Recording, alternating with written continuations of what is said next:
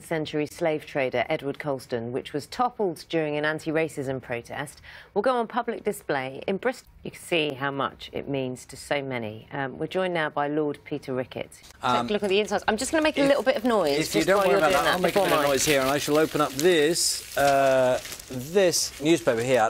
I'm not sure if...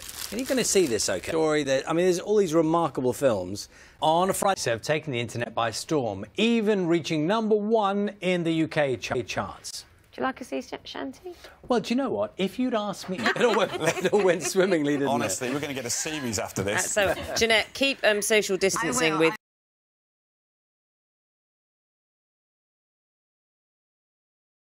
But they're beautiful. A young man's name. They're and beautiful. It really worked. Yeah, the beautiful voices go with them. Now, there is a retired group of friends called the Motley Crew. Now, we've been telling you about the latest NHS waiting list figures, which are due out today. We're previewing them a little later, and we're expecting to see a backlog.